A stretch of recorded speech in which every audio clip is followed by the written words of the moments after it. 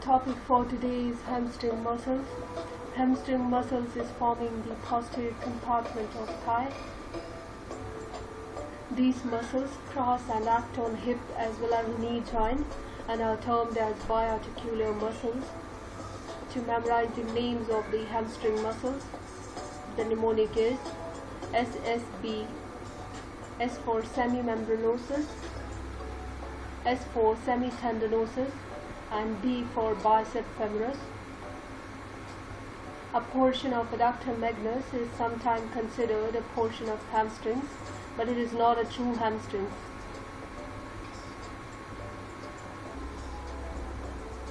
This is semi-tendinosis muscle, this is semi-membranosis muscle, and this is the bicep femoris. They are forming the posterior compartment of thigh. Now the origin, they all originate from ischial tuberosity except short head of the bicep femoris that originate from linea aspera and lateral supracondylar ridge.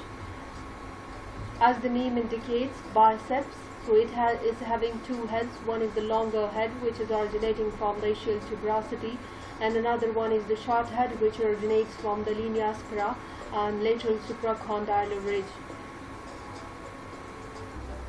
This image is showing all the three hamstring muscles, semi-tendinosus, semi-membranosus and bicep femoris, originating from the ischial tuberosity.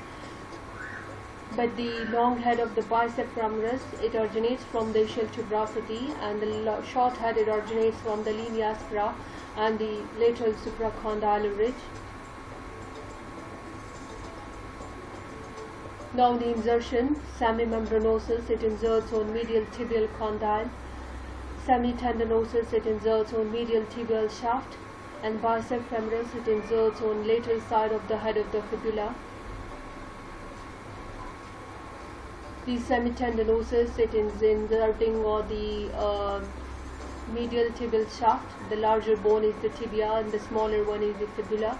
So it is inserting on the medial tibial shaft.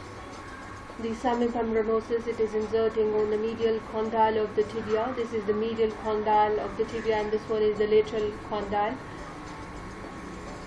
And the bicep femoris, it is inserting on the lateral side of the head of the fibula. The smaller bone is the fibula and this is the head of the fibula. So it is inserting on the lateral side of the head of the fibula.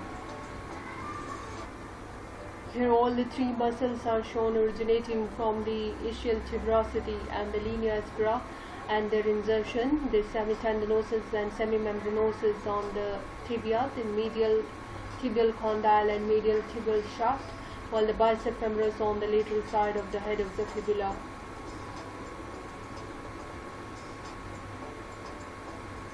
Now let us talk about the nerve supply of these muscles.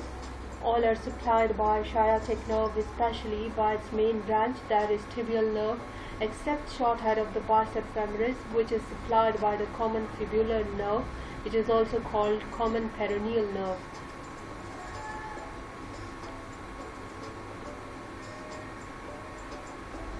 The common fibular or common peroneal nerve as well as the tibial nerve, they both are the branches of the sciatic nerve.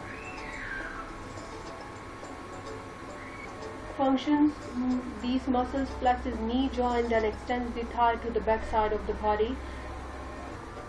So as we said, these muscles help in walking, running and other activities. As this person is running, his knee is flexed and the thigh is moving at the back of the body. This is the posterior compartment of the thigh where hamstrings are present. So it is flexing the knee joint and hip is extended. So hamstrings, these are flexor at knee joint and extensor at hip joint.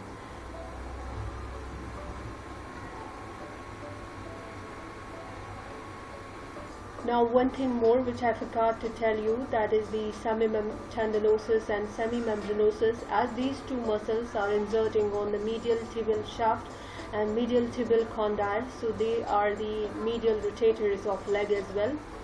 while the bicep femoris, as it is inserting on the lateral head of the lateral side of the head of the fibula, so it is the lateral rotator of leg as well. See you with the next video. Till then, take care and thanks for watching.